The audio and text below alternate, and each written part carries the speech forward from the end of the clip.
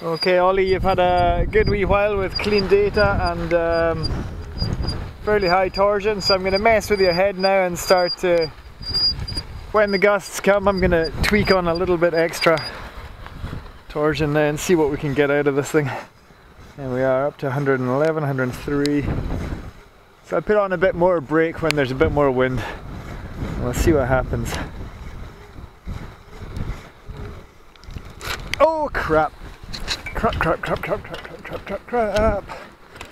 Yeah, that wasn't wise then. Let me get it. Right, I totally overdid it on the torsion then. Doesn't look like it's broken, so I've probably just got to untwist. Oh yeah, catch up on the wheel there. Take this out. Nothing broke on the top end. Right, I'll get to work. Okay, well that's a relief I suppose. It was these two sections here that twisted together. I wound the wheel to wind this one. I guess that one took the twist out. Yeah, it's come okay. Nothing's broken.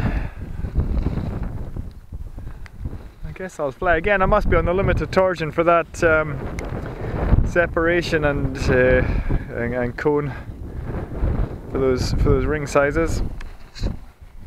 Yeah, I suppose we'll go up again and just leave it as it was and not mess about so much.